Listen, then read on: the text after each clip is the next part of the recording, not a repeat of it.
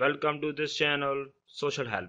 If you didn't subscribe this channel so far, click on subscribe button and bell icon to get notification of all videos. Thank you. Dear viewers, in this video I will tell you how to add pupils in group. Let's begin. Open the Facebook Messenger.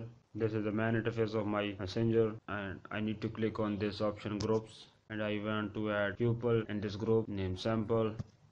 Click on it and there is an option in the right top corner, looks like I.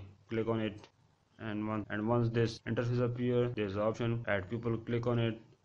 You can search your friend who you want to add to the group by name, and you can also select your friend from this list. After selecting, click on add to group. So friend, this is how you can add people in group on Facebook Messenger. Dear viewers, I hope you will be found this video helpful. Click on subscribe button and like this video. Don't forget to share this video with your friends. It may help them.